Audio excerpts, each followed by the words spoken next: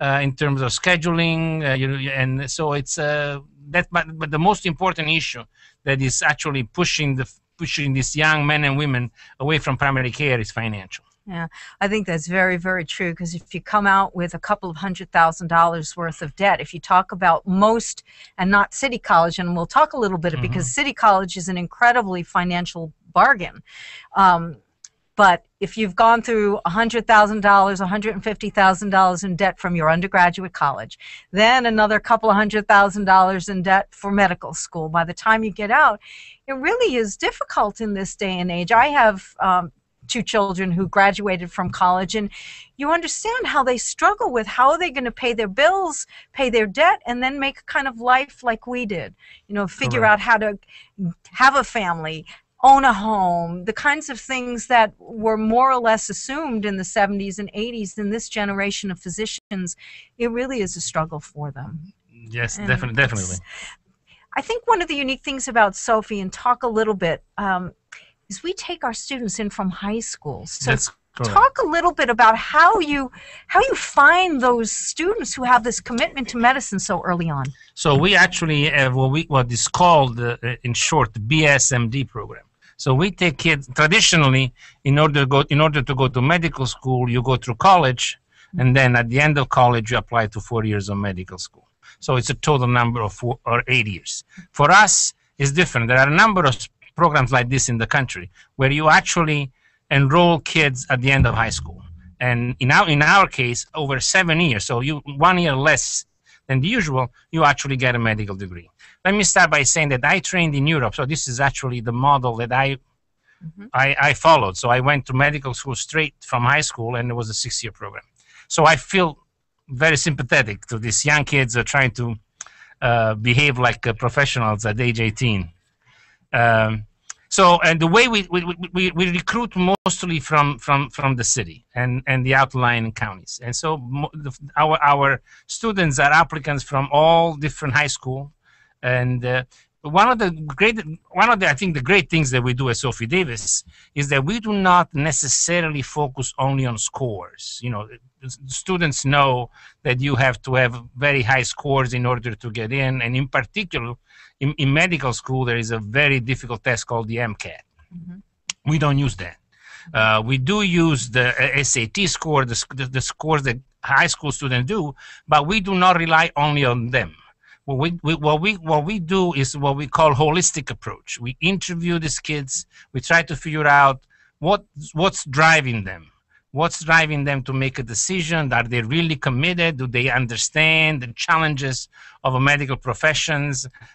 So it's a really actually a quite fascinating process, because these kids at age 16 already have some of them have a very clear idea about what they want to do, and their commitment is really unwavering.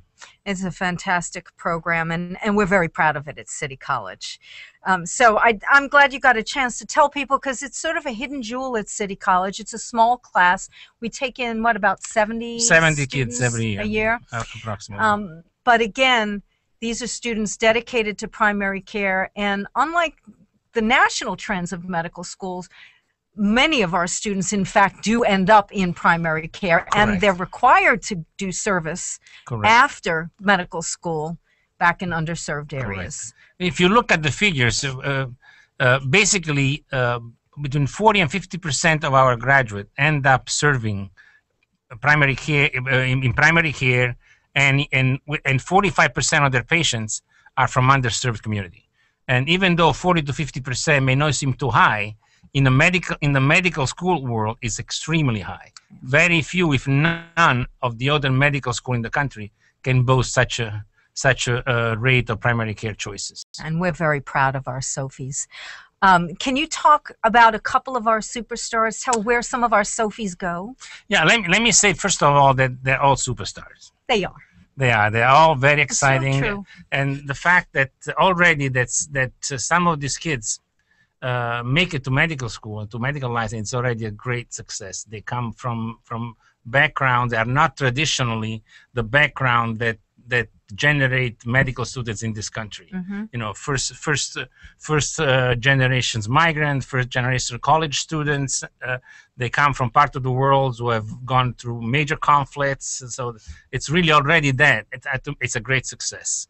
And so we are proud of all of them. That's true. But let me give you two names. I think it's important. Dr. Jonathan Woodson, who actually is serving currently as the Assistant Secretary of Defense for Health Affairs. He was appointed by President Barack Obama to serve in that thing. And Lori Zephyrin, she's actually the first National Director for Reproductive Health for the Veteran Affairs. So as you can see, these prominent national figures in the healthcare system. And we have a lot of senior vice presidents. We have the chair, the chief of medicine at the University of Miami. So it's really, and we have a large number of unsung heroes who provide primary care in the trenches in the neighborhood every day in New York. So.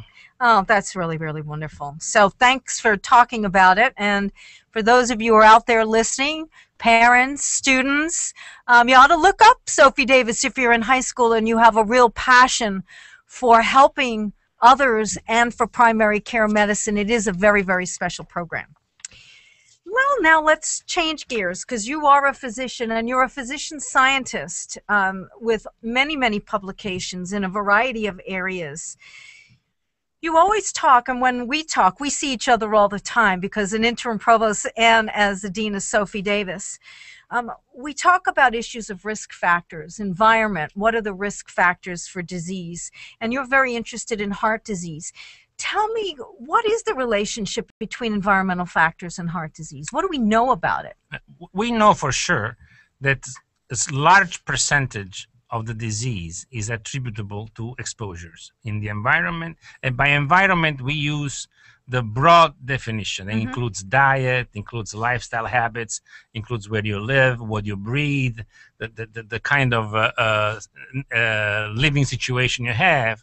And so while there are certainly some genetic components, so far we have not been able to identify for the complex diseases like heart disease, like a single gene. Right. So it's most likely an interaction between environmental exposure and your individual factors, or maybe genes or other things. But definitely in heart disease, one of the most important things is diet. And diet, what you eat, is very important. And traditionally, the diet of North Americans and North European is not a very healthy diet. Now it's much better. But when I started to work in this field, United States was one of the countries with the top death rates for coronary heart disease in the country, in the world. And the disease has dropped substantially in the last 30 years. And one of the reasons why it has dropped is because the diet has improved.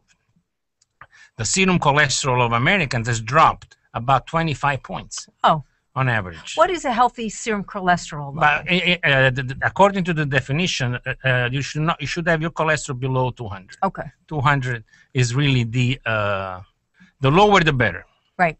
And in the United States in the 50s, the average serum cholesterol of American was about 250. Oh my goodness. And now is about 215, 218. Okay. So the huge drop.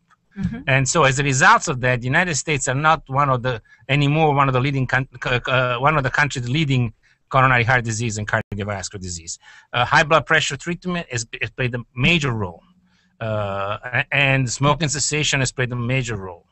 Weight is very important, because not only overweight per se, but because overweight can cause diabetes, can cause all sorts of metabolic derangement of glucose, insulin, and is one of the most important factors in what we call the metabolic syndrome, with this cluster of risk factors that really are kind of called the deadly quartet, because they kind of, a little bit of each can cause really a significant increase in risk in individuals.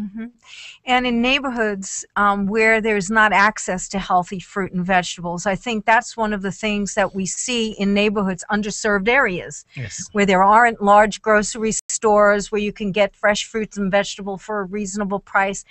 Anything being done about that now to help? That's very interesting, because we tend to blame the individual.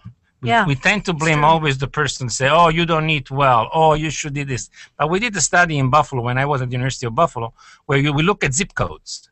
And there are certain zip codes in which, as you say, there are no supermarkets. Right. So the only source of food are the corner stores. And the corner store, because of their market and their finances, they very, very limited fresh food. They only sell canned food or food prepackaged, and therefore it's very difficult. I remember in Buffalo there were people that would come from those neighborhoods they had to take a cab in order to go to a grocery store. So it needs to be. It's not just a matter of individual choice, a matter of city planning. And we need to not only create the opportunity, but incentives for people to put grocery stores, availability of healthy food in all the neighborhoods. Yeah, and I think, and it's even more than just the healthy food. It's the access to an environment that allows children to be out and playing. Correct. And we also talk in neighborhoods about when you have a lot of violence on the street, a lot of youth violence, gun violence. Parents don't feel safe having their little kids out playing out in the streets. And so there's an interaction much more that, like you said, than the individual and what he or she puts in. It's very hard to tell somebody that they have to go for a jog. Right. If by going out for a jog, they take the chance on their life. Right. Right. So, you may improve your lipids, your good lipids, but the overall risk. And the other thing that we saw is that, for instance, availability of park-like spaces, green space, it's very important for the weight of kids. Yep. And so, and in neighborhoods where there is no availability of green space, then it becomes a challenge. So thanks for that, because I think those are kinds of things we all have to be thinking about in general, not just the isolated, can you get this food or that? We have to be thinking holistically as we talk about in terms of the environment. We're going to take a quick break, Dr. Trevisan, and for those of you out there, please stay tuned. We'll be back with some more interesting facts and interesting discussion.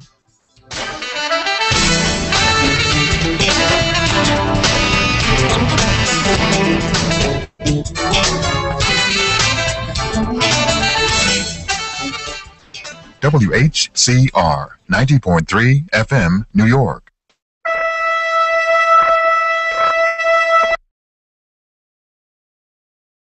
Italian cuisine in an elegant atmosphere. Gran Piazza di Oro now has a full-service bar, and they offer the best in Italian cuisine.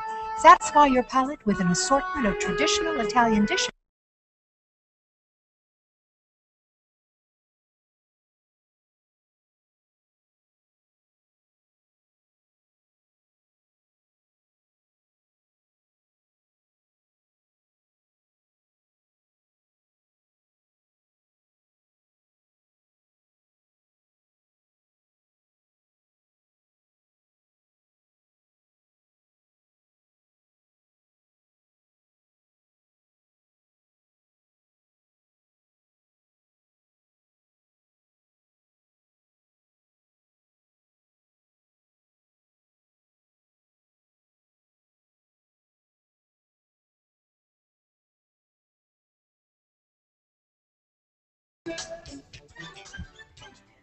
Welcome back.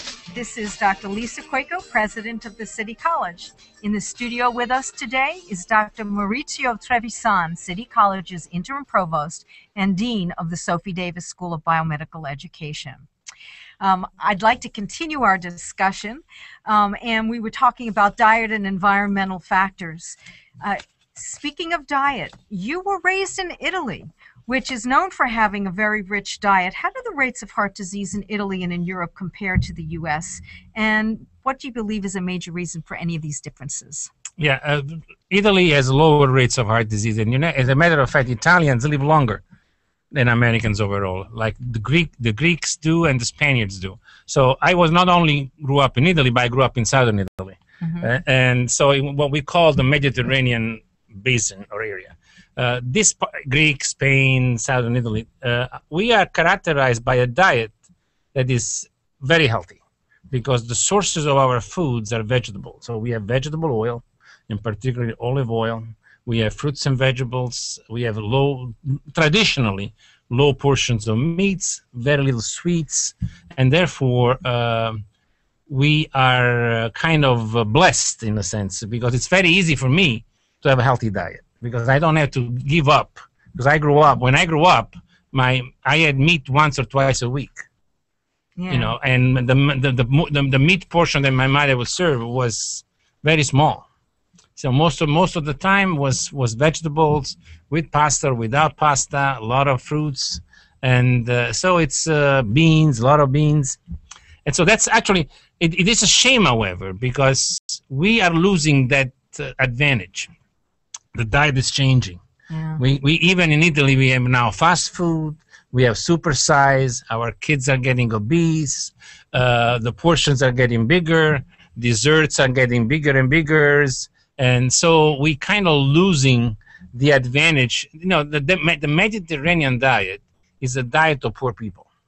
That's true. Farmers, peasants who work the land hard, and then they could eat a lot of calories because they spend a lot of calories. Now in urban centers, all the physical movement has changed. Cars, dishwashers, no more fields to work, and therefore you need to be much more careful about the amount of food that you. But it's funny to me because if I look at what I know about the Mediterranean diet and what I see that we sell now as Mediterranean diet, there is a huge difference. Yeah, it is Because funny. It's not really, because it is supersized portion. Yeah, It's got a lot more process to it. And my family comes from Italy, also southern Italy. And when my grandmother came over to Ellis Island, what they put on her, I guess the visa to get into Ellis Island was her occupation was peasant. And that was true. She was a peasant. And we ate what we call peasant food. Yeah. So we ate escarole and beans and everything with it, whatever bean you could have, a legume, because that was the diet that was the major source of protein of Southern Italians. It's a very interesting, not anymore though. So it's going to be interesting to look going forward. Yeah. No tiramisu or... Yeah, exactly, exactly.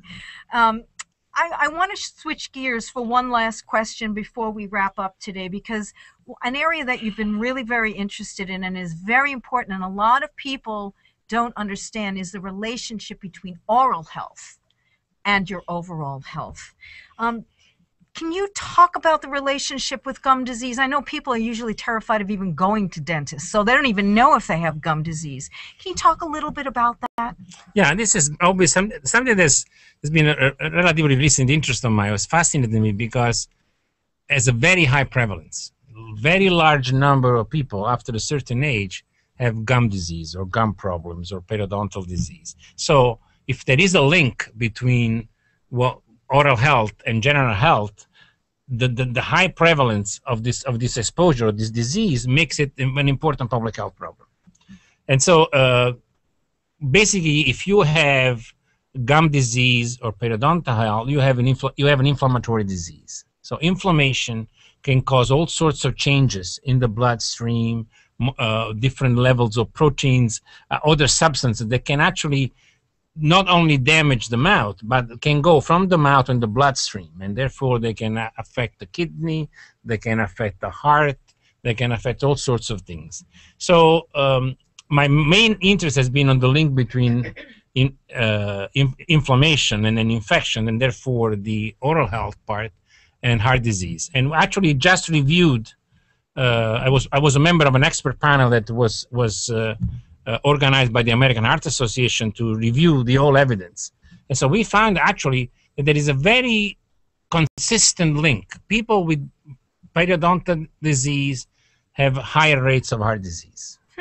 And we don't have, what we say is this is just, we only observe the association. Right, so you don't know chicken or egg, you don't know if it causes it. If it causes it, because what happened is that people with periodontal disease are usually less well off or poorer, and there is a gradient of heart disease with the income or poverty. But however, even in studies that have connected, adjusted for this, show a link. So there is a fairly evidence. There is about 20-30% increase. Now, what we need to figure out is this: can we affect the risk of disease by preventing or by treating periodontal health? And this is the next step. Right, which is very important. And I think it's also very important for our audience to know that really you need to get dental checkups. Correct. And it's usually like the last thing people do because it's also very expensive. Very expensive. And insurance, usually not covered by insurance.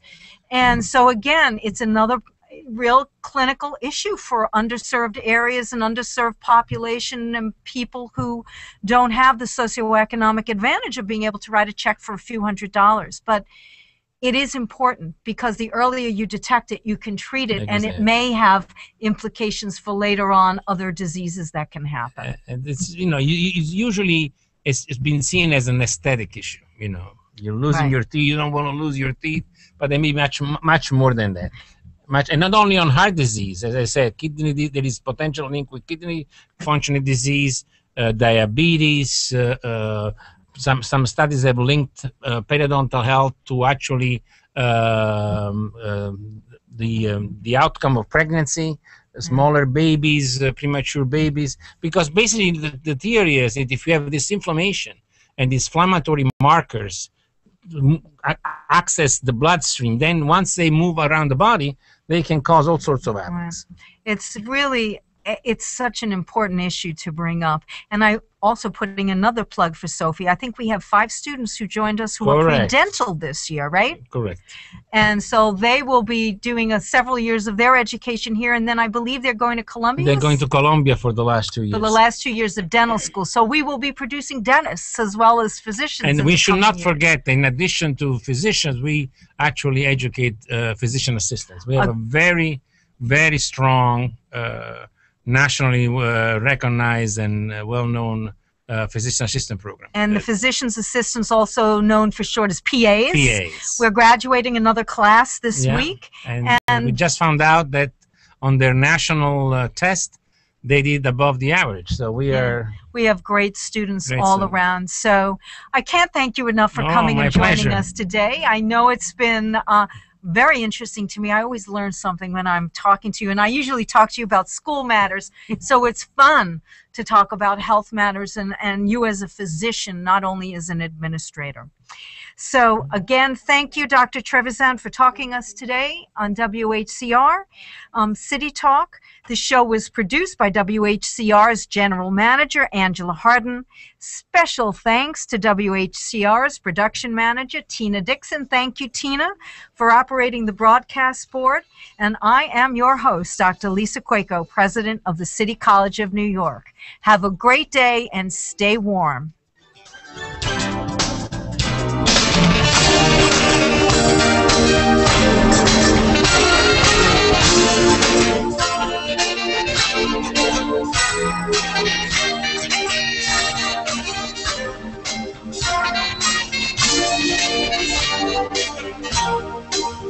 WHCR 90.3 FM, New York.